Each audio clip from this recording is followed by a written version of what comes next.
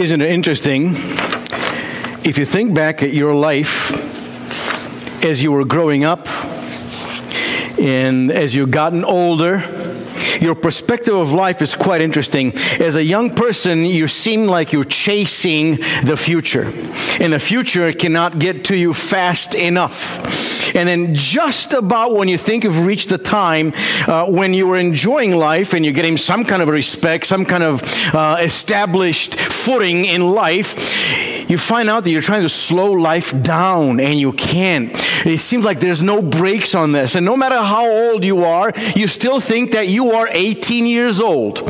One thing that I keep laughing with my dad, which I think every one of you feel the same way. You look at other people which are maybe same age as you are and some even younger than you are, and you think like, man, they're old. And then you look in the mirror, you're like, wait a minute, what happened to me?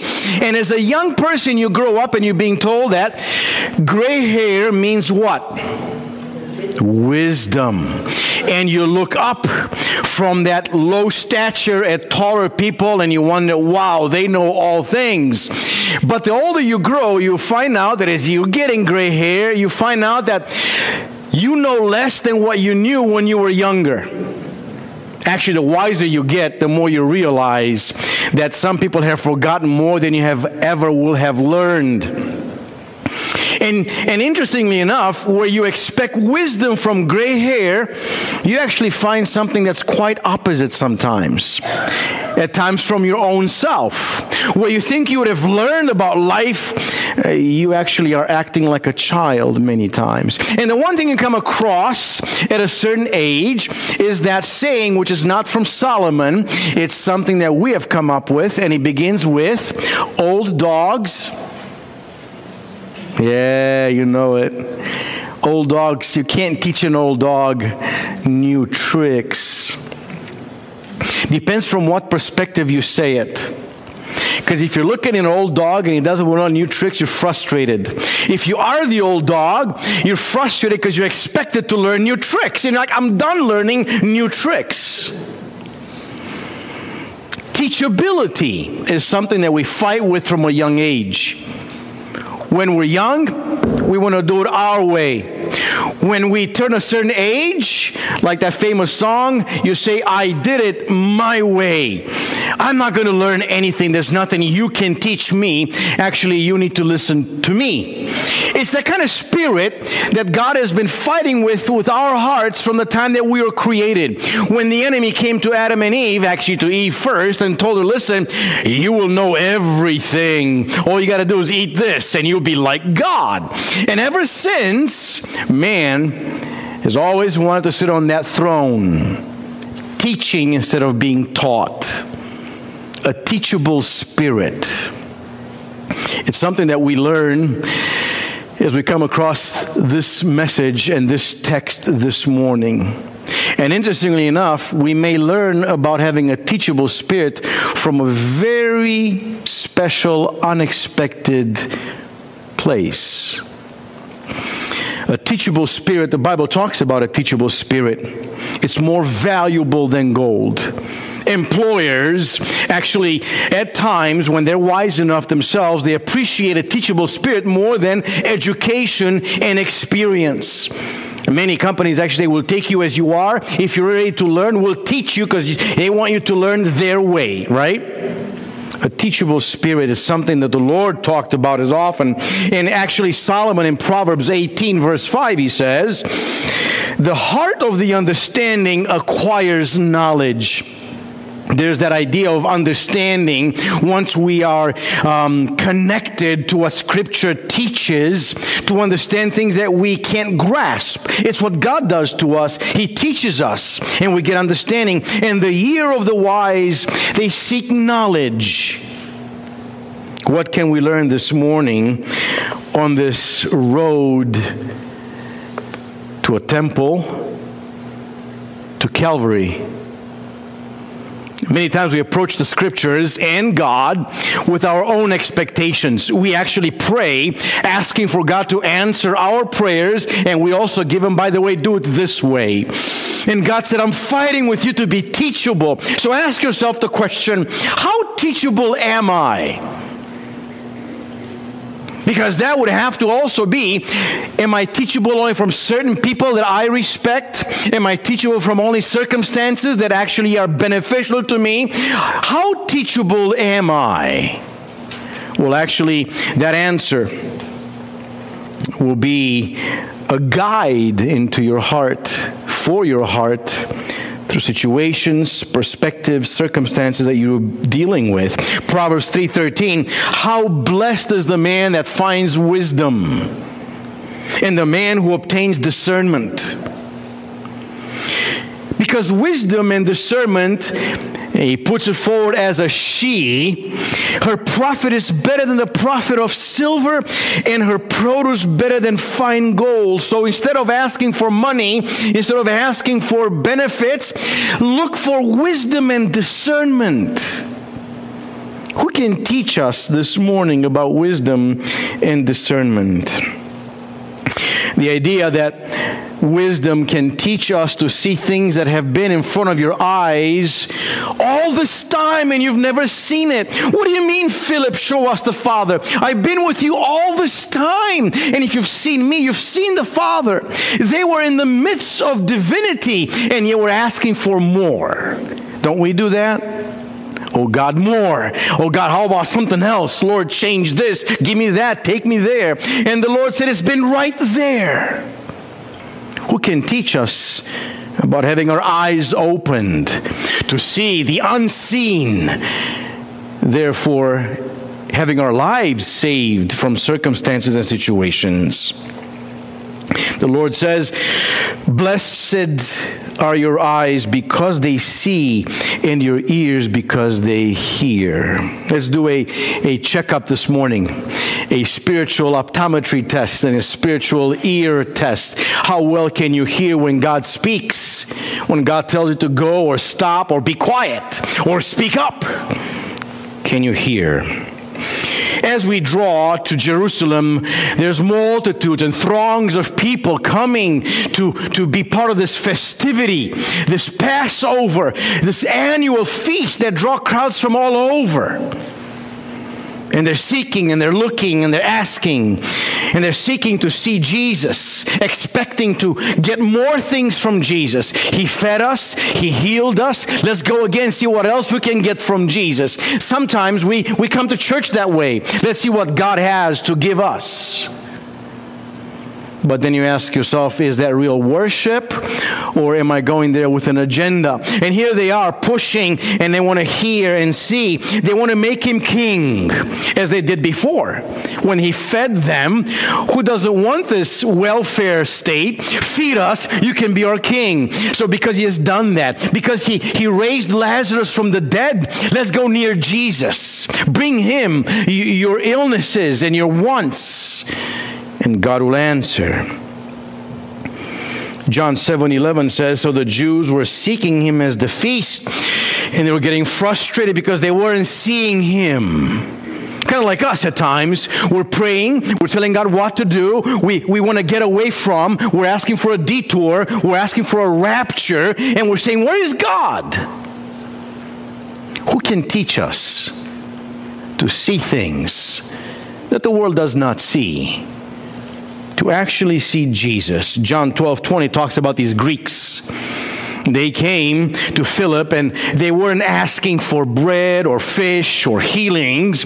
They went to Philip and said, listen, we want to see Jesus. What does that mean? When you say you want to see Jesus, what does that mean? To Saul, being transformed into Paul meant blindness, meant dropping his agenda, his direction, his way to do what he wanted in the religious world, and saying, Lord, what do you want me to do? And being questioned. You're persecuting me. What you think you're doing, you think it's right. The way you're treating people and the way you're judging people, you think it's right, but you're persecuting me. What does it mean to see Jesus? God uses a multitude of venues to speak to our hearts.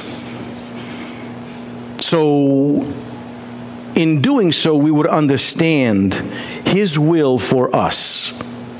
Today, tomorrow, to unveil His grace. He speaks to us in many circumstances through people you don't expect and situations, and He touches your heart and your eyes open. He uses all of these circumstances to teach us to be obedient and trusting and obeying. Solomon was aware of that, and God used him in His wisdom. And God uses all of the National Geographic spectrum to teach us, right? We see that we learn from our pets. My dogs taught me what it means to be grateful, what it means to be obedient, what it means to be joyful, even loving. We talk about, right? Your pets, you're part of the family. Look at what Solomon says. Go to the ant, oh you sluggard. Go to the ant. Observe her ways and be wise. Pay attention, take notes, and see what God has instilled even in the ant. There's something to learn there. The ants are not a strong people. They prepare their food in the summer. Jay, did you know that your friends in the backyard there, those ruckchucks, they're in the Bible. They're called a sephonim. I was reading this. I'm like, what in the world is sephonim? It's a rock badger. It's a ruckchuck. I'm so sorry I shot so many. I should have learned from them. It says here, the Sephanim are not a mighty people, yet they make their houses in the cliff. All of the tunnels they have in the back farmland over there where Jerry is, and the way that they peek out and go run back in, and they're multiplying and living. They're a big army, not a mighty people, but they know how to hide. Go to the locusts, the lizard, the lion, even the rooster. Go and learn. So, this morning, while Jesus tells the Pharisees, listen, if the children would not praise my name, if we as God's people don't understand what it means to praise the Lord Jesus on Thursday afternoon at 3 p.m. or on Tuesday at 8 a.m., not just on Sunday, if we don't know how to praise His name through everything we're going through, Jesus says, I can make these rocks cry out. So, how about a donkey teach us a few things this morning? We want to enter this week learning from a donkey, a towel, and a rooster. All of these things that until now we took for granted and just passed over, never paid attention. And God says, watch them, learn from them, from their witness, their testimony. And don't you know that a donkey speaks? One did a long time ago. Have you ever seen a donkey bray? Their lips go up and they do this. And oh, they're just hilarious. I see more and more on YouTube.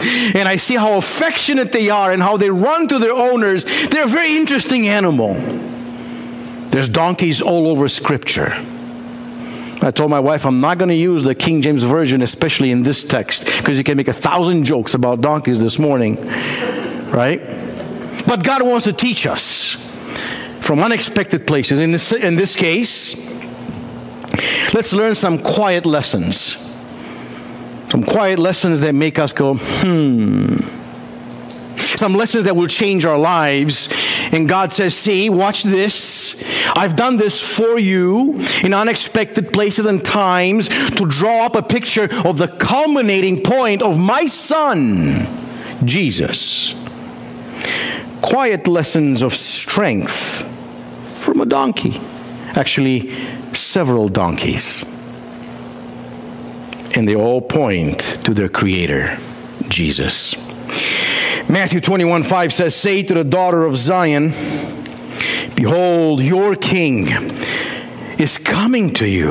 And here's how He will come. He will be lowly. He will be humble. Way back, hundreds of years before, He tells them, this is going to be your Messiah, your King, not in the way you expected. He's coming humble, and you'll recognize Him because He's going to come on a donkey, mounted on a donkey, and on a colt. Wait a minute. We'll answer this question because you got to ask the question, wait, was Jesus straddling? Was He doing a circus act here? Or with one leg on one? What was happening here? And the possibility of the Lord's love and compassion will just amaze you in the smallest thing. What it means that He was riding on a donkey and on a foal of a donkey called a colt. the foal of a pack animal. And we see donkeys all over Scripture. They're portrayed as symbols of service, humility, suffering, and for a king to ride a donkey, a symbol of peace and coming justice. Jesus asked for a donkey. He could have asked for a horse, which is what Judas wanted, and Peter, the sons of thunder, a horse, come in ruling. We've been waiting to take this yoke off our backs. That's how you feel sometimes about your enemies and or your brothers and sisters, and you're thinking, one day I will show them, I will defeat them through my success. So we build our lives in order to finally get one up. But Jesus comes on a donkey to show that the kingship that God had given him was not from man, but from God. Not what he was going to do, but his Father. We learn throughout all of this path to the temple on this donkey. It's a road of love, submission, trust, obedience. Are those qualities part of my life and yours? Loving and living the way we do in obedience and submitting because we love him. Understanding what it means to submit, what it means to be focused and be perseverant no matter what, because of him. A colt is a young male donkey that's less than 4 years old. Not as strong as a mature donkey. Often ridden by a king, a new king, that showed a transfer of rulership. A new king is in line. He comes in to bring peace. When a king would go to war, he'd be on a horse. When he came to peace, he'd be on a donkey. Jesus could have chosen to ride on a powerful horse, which one day he will. But when he comes to us, when he comes to his own people, he comes to heal, to redeem, to forgive. So when you go to your family's homes and your friends' homes, make sure you're on a donkey, not on a horse. We got the saying, get off your high horse, pointing down and judging and commanding. Doing so, he actually fulfills this prophecy from Zechariah, which is the quote that we have in Matthew. Zechariah 9:9, rejoice greatly, O daughter of Zion. Make a loud shout, O daughter of Jerusalem. You've been in darkness, you've been subjugated, you've been suffering, but rejoice. Think of the situations that you're in. Think of the burden. Think of the fear. Think of the ultimate logical conclusion that your darkness takes you to, thinking you're going to wind up under a bridge, in a tent, forgotten, left behind, dying. It's the situation of our hearts. Scripture says, rejoice. Cry out loud. Behold, your king is coming to you. The path he's taking to the temple is not to be revered, but to be sacrificed as the lamb. Behold, your king is coming to you. He is righteous and endowed with salvation, lowly, humble, and mounted on a donkey, even a colt, the foal of a pack animal. Therefore, Jesus' approach and arrival is a symbol of final peace. And that's what God wants to give you and me this morning. Because we were once in enmity. We were at war, always under God's judgment. But now, because of Jesus on a donkey, there's peace. What can we learn this morning? Well, if we look deep on this road and path and all God has been teaching us throughout history, biblical history that is, where donkeys have been involved, which actually take place on this path. First thing we learn, that in the heart of Jesus, on this donkey he was riding, if this donkey could speak as one of his ancestors did 2,000 years before, this donkey would look and see Jesus in his ministry, and he would see in the heart of Jesus as he serves his Father, he sees earnest obedience. We need to say the word earnest, because there's many types of obedience, right? You can be beaten into obedience. You can be subjugated. You can be forced into obedience. In this case, the Lord's path is earnest, desiring from deep down inside, sincerely choosing to be obedient. And that can only be born out of love. On this path, as the Lord rides these donkeys, we look back at his whole life, and we see nothing but love, forgiveness, and sacrifice. John 15, verse 9 through 10 says, just as the Father has loved me, I have also loved you. So the way I carry myself, it's a way that you can approach me. So I'm going to be on a donkey at the same level, even lower than you are, so you can approach me, so we can be connected, not on a horse. I've loved you. So because I've loved you, abide in my love. If you keep my commandments, because this answers the question, well, how do we abide in God's love? What does it mean to love Jesus? Is it just singing a song and saying, I love you? My wife will always tell me that's not enough. I asked my wife, hey, if I were to drive a Formula One car, would that be impressive? She said, no, washing the dishes would impress me. What does it mean to love God? Obey my commandments. Keep my commandments. Because when you keep my commandments, you will abide in my love. Just as I've kept my Father's commandments and abide in his love, these things I've spoken to you. I've spoken them to you so my joy may be in you and your joy may be complete. Not half measures. You'll be overwhelmed with this joy because now you're in my love because you're keeping my commandments. What does it mean to serve the Lord? Let's look back at 2,000 years before this walk. This path, 2,000 years before Jesus, on the same road, on the same mountain, another father, another beloved son on a donkey, preparing and walking towards sacrifice. And all of that taking place so we can understand what's about to take place on this mountain that Jesus is walking on. If that donkey that was with Abraham and Isaac, if he could speak, what would that donkey say?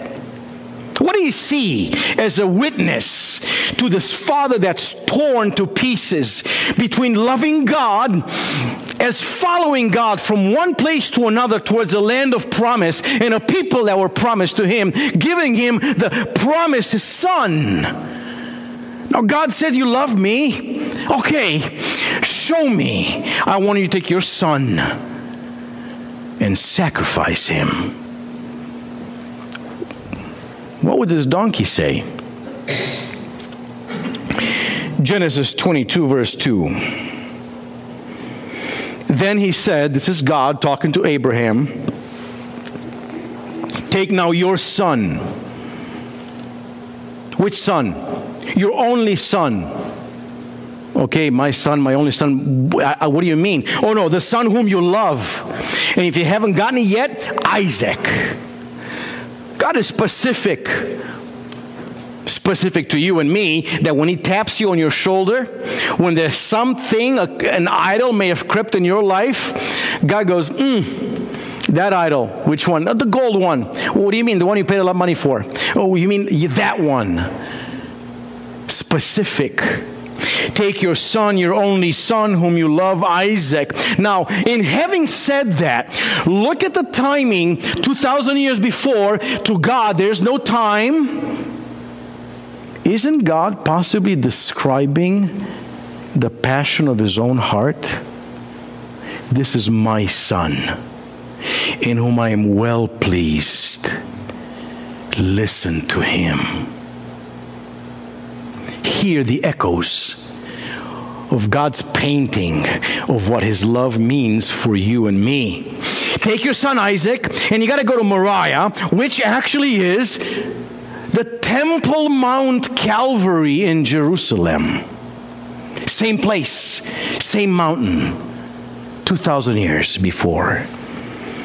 And offer him there as a burnt offering on the mountains, which I will tell you. So Abraham, having received this command, does not argue, does not ask for clarification, does not wail and weep. Abraham rose early in the morning, committed to what God had told him, having followed him and having trusted him. What God told him remains true, even though God may seem to be asking for the impossible. Abraham wakes up early in the morning and he saddles his donkey. What would his donkey say? He took 2 of his men with him and Isaac, his son. He split wood for the burnt offering and arose and went to the place which God had told him. And, catch this, on the 3rd day, Abraham lifted up his eyes. Do you know that it is believed, and it makes perfect biblical sense, that in Abraham's heart, Isaac died the day that God asked him to bring him as a sacrifice. There was no doubt. There was no, I hope maybe God changes his mind on the way up there. Because we do that. See, we know the Bible, we know his circumstances, and we say, okay, if I do 2/3 of the way, maybe God will relent, right? And God won't maybe go all the way through with this situation. And Abraham did not read the book of Genesis. He had no idea what God was about to do. But in Abraham's heart, Isaac was dead the day that God asked for it. And on the 3rd day, when they got up to the top, as he was about to sacrifice his own son, God provided a ram. And his son was given back to him. Actually, that's what he tells the men that are with him. On the 3rd day, Abraham lifted up his eyes and saw the place from a distance. What did the donkey see that day in this walk? What did he hear between Abraham and his son? He could have seen love, a torn love between a father, his son, and his God. A God that just asked for the impossible. If he would have completed, then he would have been completely going through with this point of obedience. This would validate the very promise God made. I'm going to give you a legacy, children, a people. You can't count the stars as many as I'm going to give to you. And now God says, take it all away. All because of love. This was God's way of painting the picture of his own broken heart for his son, that would not stop on that day. No one would stay the hands of the Roman soldiers. Every time I watch The Passion or any movie with the Lord Jesus, it's funny, but every time I watch it, even though if it went to happen the way I would think, would be in big trouble, because when he goes before Pilate, I'm thinking, say yes, Pilate, this time. This time, let him go. Come on, one good argument, let him go this time. Right?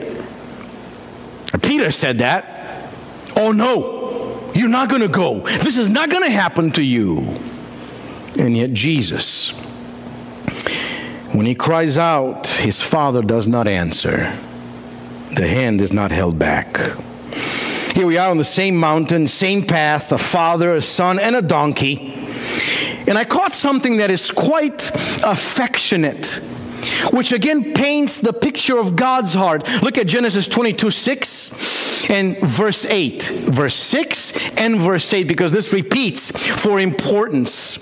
Then Abraham took the wood of the burnt offering and put it on Isaac his son. So until now, it is possible that this donkey on his back was the wood. I remember as a child hiking with my dad back in Romania, and we would go in complete heights, wilderness, away from people, from one cabin to another. And at times we would follow the locals that would carry supplies to those cabins, and there would be donkeys.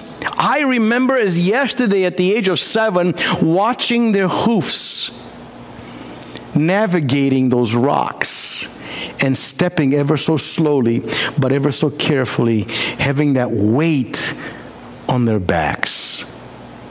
A beast of burden. We could learn from that, could we not? Not a rampaging horse that runs in its beauty, but a beast that just carries the burden in obedience from one place to another. And here is this donkey carrying the wood that would be used to sacrifice and burn Isaac. At this point, they take the wood away from the donkey and they put it on Isaac's back. And maybe for a while, Isaac was himself riding the donkey as a picture, as a type of what Jesus would do. Took the wood of the burnt offering and put it on Isaac, his son. The wood, the cross, on Jesus. And he took in his hand the fire and the knife. Listen to this. So the two of them walked together. Abraham, Isaac, telling the young man, my son and I we're going to go to worship. We're going to go to worship, and then we will return. The depth of that faith, the love for God the Father, understanding the love God gave him for his own son. I will give this to my Father because I love him and God will provide.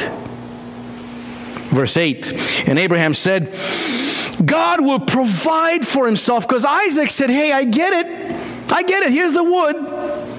I see the fire. Let's not talk about the knife just yet. I see we're ready, but where is the lamb? Where is that sacrifice? Abraham said, God will provide for himself the lamb for the burnt offering, my son. So the two of them walked together.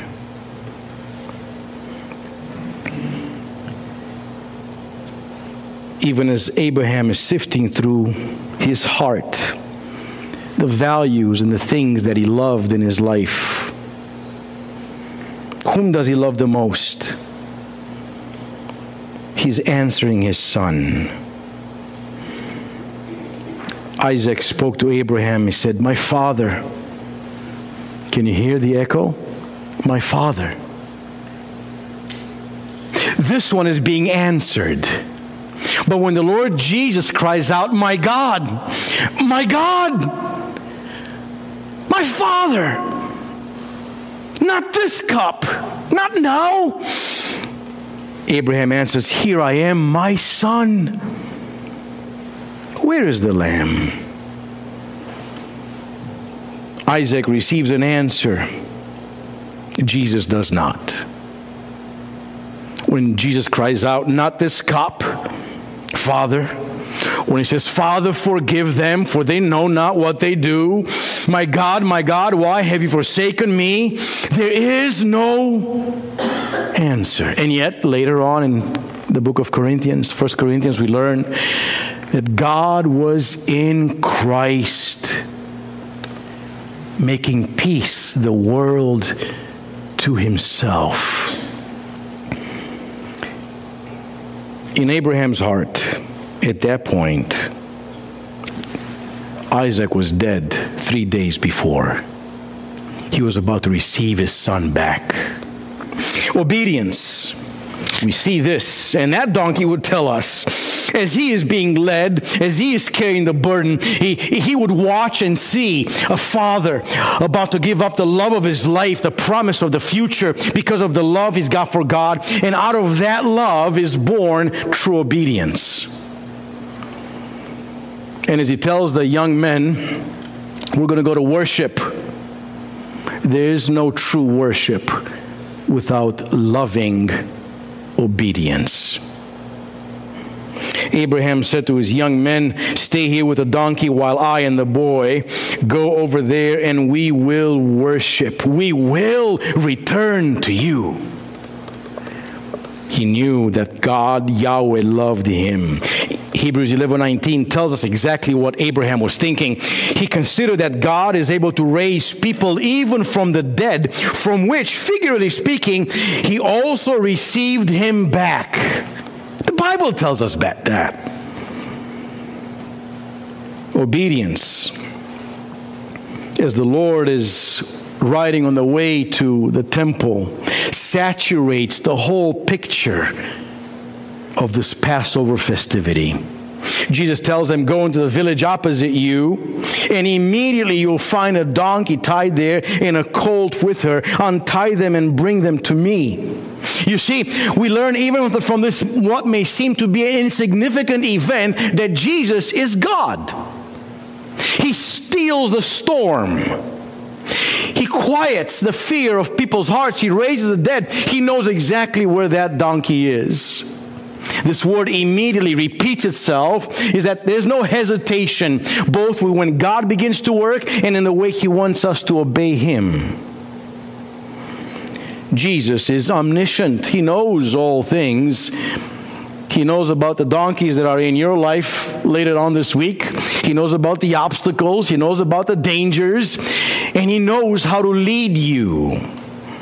He's omniscient and He knows how to ordain. Remember the fish and the taxes? They had no salaries.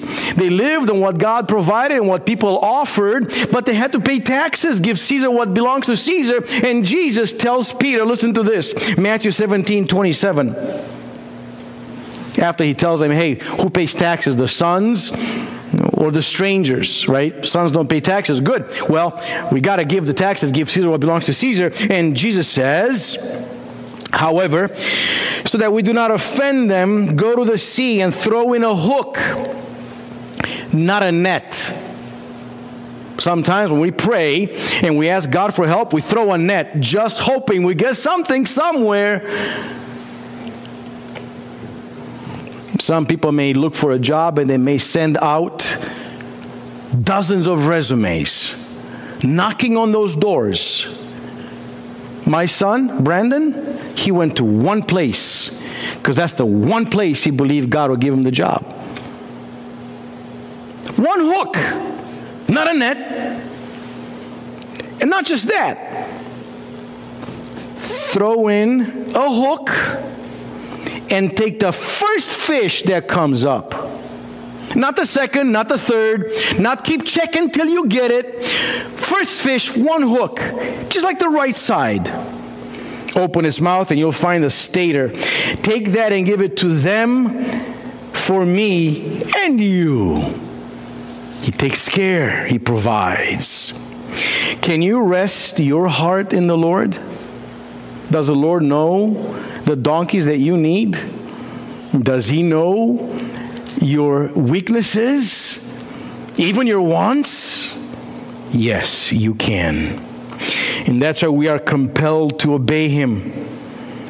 John teaches us in 1 John 4:19, we love only because He first loved us. It was His love that sparked love in your heart. The disciples, again, even as this command, they show obedience. And the disciples went and did just as Jesus instructed them. They went to a place not known to them. They went to find some donkeys that they did not tie down. They went to speak to a man that they did not know. They went to take away some donkeys that did not own. Don't try this on your own. That car does not belong to you. Even if you say, God said it's yours, right? But they went and they trusted, even placed themselves in danger. And we see obedience by faith, not just from them, but even from the owner. The owner lets the donkeys go. Simple. The master needs them. Take them. You may hear that sometimes from people coming to you. They may not use those exact words, but they'll be asking. The The Lord teaches us to give without asking back in return. Give without asking for interest. Give. They want your jacket. Give them your shirt as well. The owner lets the donkeys go, and the donkeys, well, they follow the Lord. Interesting if you think about it, and any of you that know about horses, there's a few of you that own horses and know about horses. This was the foal of a donkey that had never been ridden. I used to break horses in when I was younger. There's a toll you take when you try to do that. Because the horse, especially a donkey like the heart of man, will not allow itself to be ridden so easily. You'll get bucked off.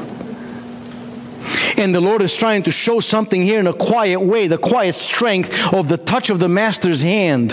A foal that has not been broken in. Here's Jesus. And here's the idea. Because understanding the road that was to be traveled was a distance from that village to the temple. That young foal could not endure all that weight for all that distance. So the Lord possibly rode the donkey, the mother, first for the biggest part, and from the gate of Jerusalem to the temple, he rode on the young colt. And therefore he rode both in kindness, in wisdom, in temperance. And his calm hand calmed down that donkey. And Abraham called the name of that place, Yahweh will provide. Yahweh Ra. My son, be obedient, though you may not understand. Be obedient, though you may be afraid. Be obedient, though it doesn't make sense. God will provide. As it is said in that day, in the mount of Yahweh it will be provided.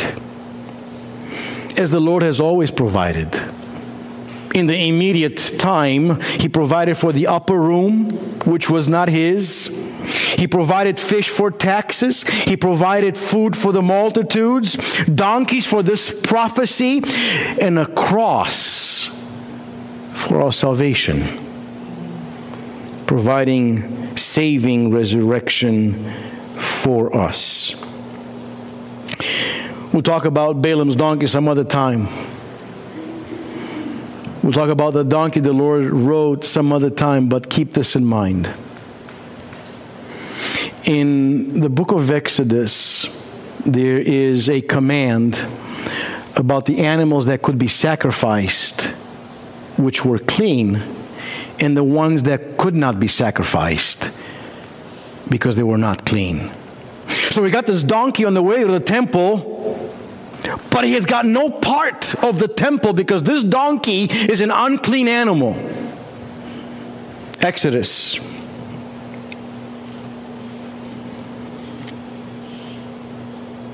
chapter 13, verse 13. The first of every animal was to be dedicated to the Lord. The firstborn son of every household was to be given to the Lord. However, but every first offspring of a donkey you shall redeem with a lamb. But if you do not redeem it, then you shall break its neck. And every firstborn of man among your son you shall redeem. This law of the donkeys, use them, place your burden on them, learn humility from them, but they're unclean. If you don't redeem them with a lamb, you got to break their neck. What do you do with a donkey? He cannot be sacrificed at the tabernacle. Its unclean blood could not be sprinkled over the holy altar. The priests could not eat the meat of the donkey after it was sacrificed. The Israelites had only one choice. If you wanted to keep it, because you need it. Not everybody has a horse. You need a donkey. Who knows? Maybe you and I are called to be donkeys. Humble, obedient. Carry the burdens of one another. Do you know that donkeys, do you ever see a flock of sheep? You see a mass of white. What do you see in the middle? A donkey. Have you seen donkeys? In Australia, in Ireland, they began to put donkeys in the middle of sheep. Did you wonder, what's that donkey doing with the sheep? They have keen eyesight. They have great hearing. Like Balaam's donkey, he saw the angel where Balaam did not. And these donkeys are used to fight the coyotes and fight the wolves to protect the sheep. God uses them. But this donkey, if you don't redeem it, if the lamb would not die, would not be offered for the donkey, you'd have to break the neck of that donkey or redeem it. I don't know about you, but it may be true that I'm that donkey, unclean before the Lord, born in sin, with a heart that is so wicked and deceitful. And there's this lamb that rode on the donkey to the temple and the cross, that I would be redeemed, that you would find forgiveness, so we would not have our necks broken by the law. So, don't have to be like Shrek. Don't have to be stubborn like a donkey. But let the Lord be the Lord that rules your heart. Calm your fears. Take your nature and bring it down to a level of peace as you serve Him and carry those burdens for His glory. Heavenly Father, you're so creative, so amazing.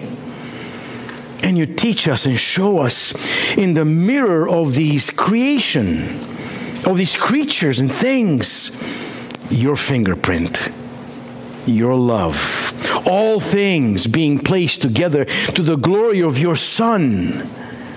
We pray that we would not be rebellious as Israel once was, and the rebellion he lives in right now, that you see them like a donkey on the tops of hills, sniffing in the wind, looking for rebellion. Father, we want to be obedient, loving you. In the name of Jesus, we give you our hearts again. Quiet the storms in our lives. Fix our eyes upon you, Jesus, because you did it for the joy that was laid before you. Give us that joy in our hearts, for you are our King, humble, ruling the center of our lives. Amen.